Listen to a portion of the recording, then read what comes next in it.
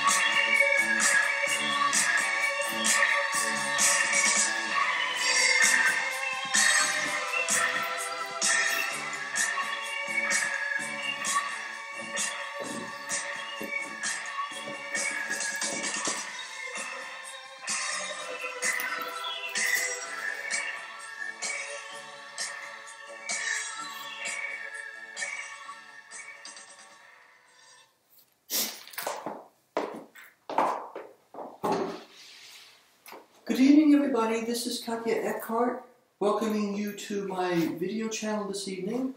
I just played that track by Gary Numan called Cars. It's a really cool synthesizer-driven new wave record, probably one of the first new wave records that I became aware of when that sort of music began to emerge in the States. This is one of my favorite tracks, so I wanted to play that. It's a really cool, kind of eerie-sounding electronic, almost techno pop track. So I wanted to use that to set the tone for this evening, because what I would like to do is return to the issue that I was discussing in my previous video that has to do with this new kind of theological conception where we're seeking a kind of certainty, a conception that has its roots in Søren Kierkegaard, but that I'm developing in a somewhat different direction. So it's almost like a tree that has its roots in Kierkegaardian soil, but I'm trying to develop it in a different direction that maybe has a more contemporary relevance. So let's remember that what we were saying the last couple of times is that God, the moral qualities of good or evil that God has with respect to me, He doesn't have any moral qualities independently, with respect to me at least, independently of how I choose to react to things that He has done, in particular His decision to become a human being who then suffers, an innocent human being who suffers and dies on the cross in order to arouse sorrow in me, depending on how I feel about my sorrow and the fact that God has caused it in this way, whether I react negatively or positively to that, whether I feel good or bad about that, that's going to determine whether God is something good or bad for me, and I'm going to be responsible for whether God is good or bad with respect to me. Then last time we were saying that the same idea can be extended to the notion of whether God is something real for me as opposed to something that's merely possible or conceivable. That's going to come down to how I react to the story of like Abraham or similar stories that I may read in the Bible or that I may hear about. If I'm inspired by those stories, then God will be something real for me because my inspiration and the reality of that will spill over or will be the ground of God's reality for me. If I don't have that inspiration, then these will just be stories that in which the characters, including God, is something. The characters are something possible or conceivable, but they're not. There's no reality there. There's no divine reality that I can point to. Now, what I want to do this time is I want to explain how this conception relates to traditional ideas about the divine essence. And I also want to explain how this kind of Trinitarian view that I was beginning to sketch last time relates to ideas about the Trinity that we find in both Western Christendom, that's like the Roman Catholic tradition followed by Protestantism on the one hand, and then the Eastern Orthodox tradition, which has a very different view. So let's go back to the Abraham story and just review briefly what that story, the upshot of that story. So remember that what happens, and let me flesh it out a little bit more than I did last time. So God puts Abraham to the test, and he asks Abraham to sacrifice his only son Isaac. Abraham goes through all the motions, and right as he's about to sacrifice Isaac, God stops him from doing that so that Abraham passes the test and is rewarded by getting his son back or never losing his son, and then he's also rewarded by being the ancestor of all the descendants that will emerge through Isaac. Those are the people, the children of Israel eventually. So Abraham is rewarded as a knight of faith. So what we have here is we have two characters. We have God, who is a merciful tester, because yes, he puts Abraham to the test, but he also at the last moments keeps him from going through with it and rewards him. And then we also have Abraham, who's not just a knight of faith, but he's a rewarded knight of faith. That's his character. That's the character of Abraham that emerges from the story. And we saw that there is a kind of interdependence between these two roles or statuses or characters that emerge in the story. Because God, as the successful tester, has paternity with respect to Abraham, the rewarded knight of faith, because Abraham cannot achieve that status unless God puts him to the test and then, shows mercy. But by the same token, so Abraham also has filiation or sonship with respect to God, but it also goes the other way. There's an inverse, the same thing goes the other way, because Abraham has paternity, the rewarded knight of faith has paternity with respect to God, the successful tester, because God can't be a successful tester unless Abraham actually passes the test and then goes through that. So that God also has, Abraham has paternity with respect to God, and God has filiation with respect to Abraham. That is, there's this mutual interrelationship or mutual dependency. Now, we also saw that the third component of this situation is the person who either reads about this story in the Bible or maybe hears about it and is inspired. And if this person is inspired to become a knight of faith himself or herself, suppose it's me, suppose that I am inspired to become a knight of faith, then both God, the successful tester, the merciful tester, and Abraham, the rewarded knight of faith, those two characters together have paternity with respect to me because they inspire me to become a knight of faith. So my status as someone inspired depends upon them. They have paternity with respect to me, and I have filiation with respect to them. But by the same token, they cannot be inspirers unless I'm inspired. And so I have paternity with respect to them, and they have filiation or sonship with respect to me. So this kind of interdependency obtains among each person in this situation. And because my inspiration, which is my paternity and filiation, which is the paternity and filiation that both Abraham, the rewarded knight of faith, and God, the merciful tester, have, that's all the same thing. Since my inspiration, which is my paternity and filiation with respect to them, is real, their paternity and filiation with respect to me and with respect to each other, which is all the same thing, that's also real because my feeling is real. That's the sense in which my feelings are that particular feeling of being inspired is what makes God in this sort of Trinitarian structure real for me. If I don't feel that way, then the story remains nothing more than a story. The story remains God, the characters in it, both God, the the merciful tester, and Abraham, the rewarded knight of faith, they just remain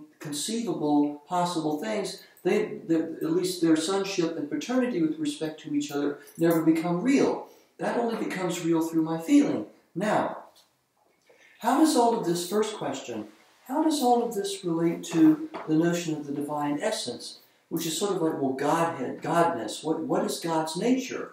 Now, what we could say here is there's a kind of interesting self-dependency that emerges from the story, because if God, in each case, the three persons who are involved, all are kind of self-caused. God, remember, God, who is the merciful tester, has paternity with respect to Abraham, who is the rewarded knight of faith, but Abraham also has paternity with respect to God, so Abraham can't become that without God, but God can't become paternal with respect to Abraham unless Abraham passes the test. So God is kind of paternal with respect to himself, right? He is a self-cause. And similarly, Abraham is paternal with respect to God in the sense that, well, God can't be a successful tester unless Abraham passes the test, but then God has paternity with respect to Abraham, so since Abraham has paternity with respect to God, and God has paternity with respect to Abraham, Abraham, insofar as he emerges as a rewarded knight of faith, has paternity with respect to him. The same thing is true of me, if I'm inspired. Yes, it's true that God, and who is the merciful tester, and Abraham, who is the rewarded knight of faith, they inspire me, and so they have paternity with respect to me, but I have paternity with respect to them. They can't be inspirers unless they inspire me. So if I have paternity with respect to them, and they have paternity with respect to me, I also, insofar as I'm inspired in this way, have paternity with respect to myself. So my point is that in this structure, in this situation we're discussing, each person, each character is kind of a self-cause. It has paternity with respect to itself. It's self-generating, and the tradition has understood that to be another way of saying that the paternity involved is a necessity. That's kind of a nature that each of these persons within this interplay in the story, each of the characters has that. So that the persons, if you want to understand what the divine nature is here, that means that you have to look at the persons first. You don't start with some general notion of the divine essence, godness or godhood, and then work your way out to the persons. Rather, you start with the persons, and then you sort of think your way back to this notion of self-causing paternity that each one of them exemplifies, and that's what the divine nature is. Now, that puts the position that I am developing here closer to the Eastern Orthodox tradition, because traditionally there, the Trinity, the persons of the Trinity are understood to have priority to the divine essence. In other words, thinkers or theologians, people of faith in that tradition, when they think about divinity or God, they start by thinking about the divine persons, and then they work their way to the essence. Whereas in the Western Catholic and Protestant tradition, it goes the other way as a rule, and that is that people start with this notion of a kind of divine essence, and then they think about the persons as like relations within that or something. But the point is that they start with the divine essence, and then they work their way to the persons. That's not what happens here. So in that respect, the view that we're discussing here, the view that I'm developing out of Kierkegaardian soil, is closer to the Eastern tradition. But there's another sense in which it's closer to the West. What is that? Well, what's interesting is that in Eastern Orthodox theology, and I don't want to get into this too much, but I think it's interesting just to mention it in passing. What happens is that the Father, there's the Father, the Son, and the Holy Spirit. So the Father is kind of like, he generates, or he is the source of both the Son and the Spirit equally. He generates both of them. Now this leads to the question, well, you know, what makes them different then? Why aren't they both sons? Why is one a son? Why is the other one a father? I'm sorry, why is the other one a spirit? Why is one a son?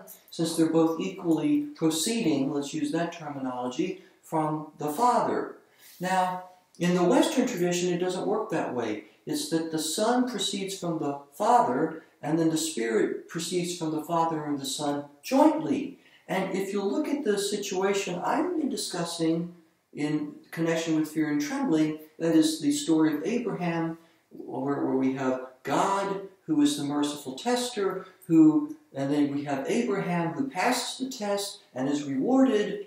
Then together, only together, do they inspire or give spirit to someone who reads the story or hears that story and becomes a knight of faith. So that here, the spirit or the inspiration proceeds, as it does in the Western tradition, from both the Father and the Son jointly. It doesn't simply proceed from the Father alone, as in the way that the Son proceeds from the Father alone. That doesn't happen. So I think it's important to put this position, to situate it in relation to this kind of these different theological traditions. And in a way, it's similar and dissimilar to each one, both East and West, in different ways. So that's what I wanted to do this evening. Now, next time, what I want to do is I want to come back to, I want to go to another question that maybe is a little more existential, and that has to do with the question of evil. So, in particular, whether God is an actuality for me is going to come down to whether I'm inspired by the story of Abraham and Isaac, or a similar story in the Bible like that or not, then what if I'm not inspired by that? What if I'm indifferent to it? Or what if, like Johannes Silentio in Fear and Trembling, I just get a deer in the headlights look about that, and I'm completely puzzled by it, I'm completely nonplussed by it, and so I don't know what to make of it, so then God isn't real for me. Well, what happens then to the business of, well, how am I punished? You know, in other words, in some sense, in some way I cannot enter into some kind of, close friendship with God. I can't be saved. I can't go to heaven. That's the traditional way of putting it. Well, how does that work if there isn't any God? How can God punish me if he doesn't exist? And what about other things like the devil and demons and all the other things that Christianity, at least in its traditional expression, has said are part of the universe, or part of the creation? If God doesn't exist because I don't have this inspiration, at least it doesn't exist for me, then what happens to all that stuff? I want to come back to that next time.